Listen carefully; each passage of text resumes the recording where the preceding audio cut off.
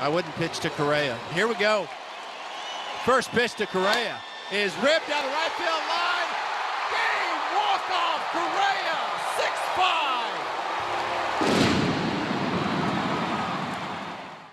6-5. That was the voice of Houston Astros radio announcer Steve Sparks. Many Astros fans recognize the voice on the radio, but very few get a chance to sit down and get to know the man behind the microphone.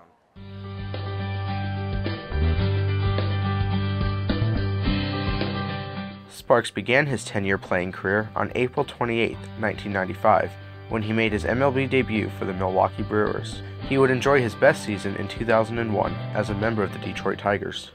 Sparks, the right-hander, serves again, and there's a swing and a miss. He struck him out. Unlike a lot of guys, I wasn't ever really the best player growing up. Had a lot of aspirations. I think since I was about 4 years old, wanted to be a baseball player, and my mind was set on that, but never was really the best, didn't have the best tools or anything like that. But Sparks never let that discourage him. He would be taken in the 5th round of the 1987 draft out of Sam Houston State University, and then bounce around in the minors for 8 years before getting his call-up. I was 36 years old by the time I threw my first shutout in the major leagues, and it was against a good Seattle Mariners team. There was something pretty funny that happened in that game. We had a first baseman at the time, Dusty Allen, who I knew a little bit before, but we were teammates. He was our first baseman, and he caught the last out of the game, the 9th inning, for the 3rd out of the game, for the shutout, my first major league shutout, in foul territory by the stands, and just handed the ball off to one of the fans.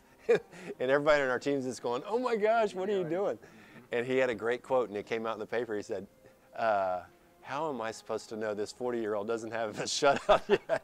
His playing career would come to a close in 2004, but his time in the broadcast booth was quickly approaching. My first year in the off-season, my wife met Bill Brown, who's a legendary broadcaster here in Houston, just retired last year. Met his wife at a charity golf tournament, and she mentioned to my wife that they were looking for people to do pregame and postgame show analysis, and they needed a former player.